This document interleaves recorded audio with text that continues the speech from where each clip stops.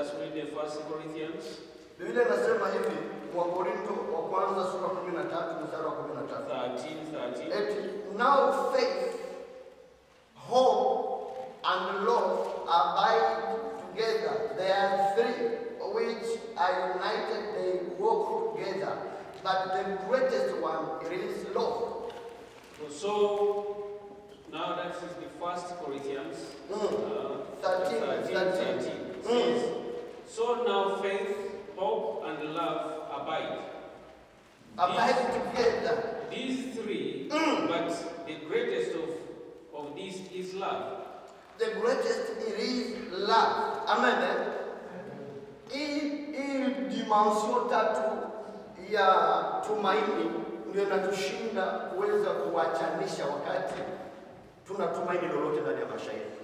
And these three pillars, faith, hope, and love, they are ones that make us to remain hopeful on what we are hoping for in life. Kwanza, jambo kitu cha kwanza ni imani. One of the five things I told you is faith. Imani niliwaambia hata mapepo zinaamini. I told you that even faith, the witchcraft or evil forces, they also trust in the same. Lakini kama Mkristo hawezi tumaini kupata kitu kama hauna imani. And as you a Christian, you cannot get something without faith. Kitu ambacho kinatutofautisha imani zetu na watu wengine au na vitu vingine ni kwa kuwa sisi tunatumaini kwamba Yesu atarudi. Tumaini ya ufalme wa mbingu. Kama vile Tito 1:2 ilisema. And what makes us different from others is that we have the faith that the Lord will come back. Bana ukisoma James au Yakobo hiyo sura 2 yake mstari wa 19, ndio inasema kwamba hata mapepo zinaamini. If you read in the book of James chapter 2:19 verse 19. Ndio inasema kwamba hata mapepo zinaamini. Even the evil spirits, they also believe. Even demons, they believe. They believe. Amen. They believe in God. Amen. They know and they tremble when they hear about Christ. Amen. Lakini kitu kinatutofautisha sisi na watu wengine na imani zingine za watu wengine ni kwamba tunatumaini kwamba Yesu atarudi kunyakua nini? Kanisa. Alafu katika ile unyakuo ndio kwa maana anasema tukae katika utakaso, katika tumaini kwamba yeye atarudi kutunyakua kanisa la Bwana. To us, that makes us different is that we have the hope that the Lord Christ will come and erupt during rapture of the church and the church. And that's when we have that hope that let us remain in righteousness with the hope that is going to come and take us along with the church. Yani Yesu Kristo hawezi kuja na aukute tayari kama hauna kwanza imani ndani yake. Imani ndio nguzo ya kwanza. Ili wewe umkaribishe ule Yesu ndani ya maisha yako, afanye kazi ndani ya maisha yako, ile tumaini ya kumpokea ifanye kazi, lazima imani iwe. And before the Lord will come and take you, He has to find you that you have the faith in Him. It means faith, it is to faith in God, to know that God exists, to faith in Jesus. Number 2, hope is to hope for future, that Jesus is coming back. Number 3, then you love that God. Amen. Kitu cha tatu, kusema unampenda huyo Mungu. Si ndio na wewe wakati unaenda kuolewa na mwanaume, si kwanza ule mwanaume unamwamini, haiko vile kanisa. Is that not the way that is church, that you have to love, when you love a man, you have to love him. So the Bible is telling us that you should have faith that the Lord will come. You should have the hope that he will come, and you should love that the Lord that whom we are hoping in. Amen. Amen. Namba ya kwanza, ili ufikie hatua katika maisha, promesa ambayo Mungu amekupa, lazima uwe na imani kwa ule Mungu. Before you could reach on where promise that the Lord has promised you, you should have faith in him. Kitu ya pili, ili kile Mungu aliahidi kiweze kutimilika maisha yako, lazima uwe na tumaini. And in what God has promised you to happen, you need to have the hope. Kitu cha tatu, ile tumaini ifanye kazi.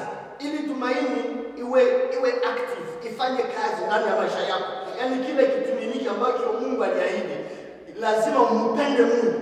And if that hope is to work, to manifest, you need to love the Lord. Amen.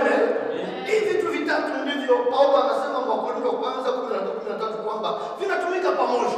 And this is what Paul told us in First Chronicles, First Corinthians, that 13:13. He said that these are the three things: hope, faith, and love. And they work together. Lakini sasa anasema upendo wao uko juu ya yote. And he said love is above all these three. Anasema ili kitu ambacho wewe unakipenda, unakitumaini, kiweze kufanikiwa, lazima kuwe na upendo ambao unakaa mahali. Anything that you love, that you have faith in it and have hope in it, it must have love over it. Hallelujah. Hallelujah. Amen. Ni kusema kama upendo hauko, hata ukitumaini hautafanikiwa. And even if you don't have love and you have the hope, that thing will not manifest. Without love, hope is helpless. Amen. Amen. Tunaelewana wapendwa? Do we understand? Ni kusema kitu cha kwanza, ngazi ya kwanza ni imani pale yulu, na imani ni Mungu. Kitu cha pili, ngazi ya pili iko tumaini, unatumaini kwamba ule Mungu atarudi kukunyakua kwenda mbinguni. Ngazi ya tatu, unakamata upendo wako hapa chini ya jua, usipende mambo ya ulimwengu, usipende dunia, lakini unampenda ule Mungu na mwambia Mungu nakupa maisha yangu yatawala. The three pillars. You have the faith, first one, that the Lord is there. The second is that you have the hope that the Lord will come and take me up. And the third is to have the love of God, not the love of these earthly things that we have. Hapana. Tusome wa Filipi sura 1 mstari wa 20. Let us read the book of Philippians chapter 1, 5, chapter verse. Sura 1 mstari wa 20. Verse 20. Philippians 1:20. Biblia inasema, as it is my eager expectation and hope that I will not be at all ashamed, but that with full courage, now as always Christ will be honored in my body, whether by life or by death. Tusome hiyo neno kwa Kiswahili. Twende mbele.